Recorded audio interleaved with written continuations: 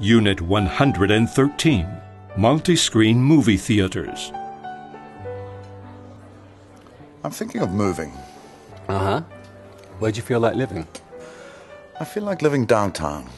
I'm fed up taking the car every time I need to go out. Don't you get used to it? Yes, but it's a pity to get used to something like that.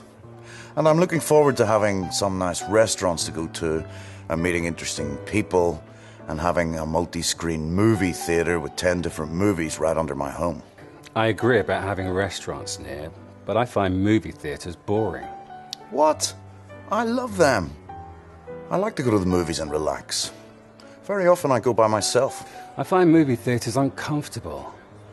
You have to queue up to buy the tickets, and then again to go in. You sit beside someone you don't know at all for 2 hours, and sometimes this person spends the whole time eating popcorn. And often, you have to go through all this just to watch a bad movie. What a pessimistic view of the cinema. Nevertheless, I love it. Especially the multi-screen movie theaters with 10 different movies and the small rooms for 150 people. We have different points of view. These small rooms have an aggressive air conditioning system. The sound's too high, and there's probably someone behind you kicking your seat. Everything's out of your control. You just have to pull up with it. Scott, stop being so neurotic. You're getting old. Well, that's another thing. But I'm convinced that movie theatres are going to disappear. Multi-screen movie theatres are a recent invention. A bit of oxygen for the movie business before it disappears completely. But the end is near. They're not a product of the 21st century. And what's going to happen? Will the movie industry disappear?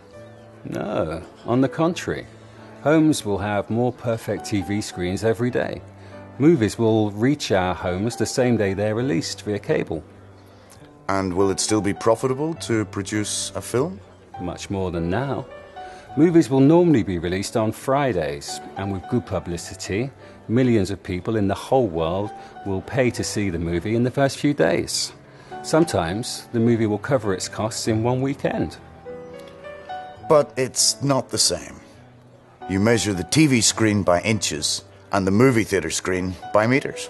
Yeah, but it's easier to broadcast a movie to millions of homes than it is to get millions of people to move, to make 2 queues, and to get into a room with people eating popcorn. Hey, you don't have a problem with popcorn by any chance?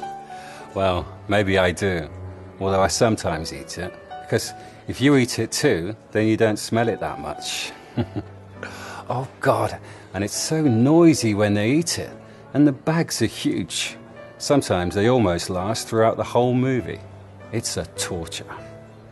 Well, forget about multi-screen movie theaters. How do you feel about living right in the center? Not bad.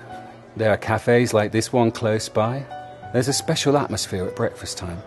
It's important to start the day with a cafe atmosphere and a newspaper, or a friend like you to talk to. That's true. Okay, I'll rent an apartment and I'll give it a try. Okay. Maybe we'll become neighbors. But don't ask me to go to the movies. No, I promise.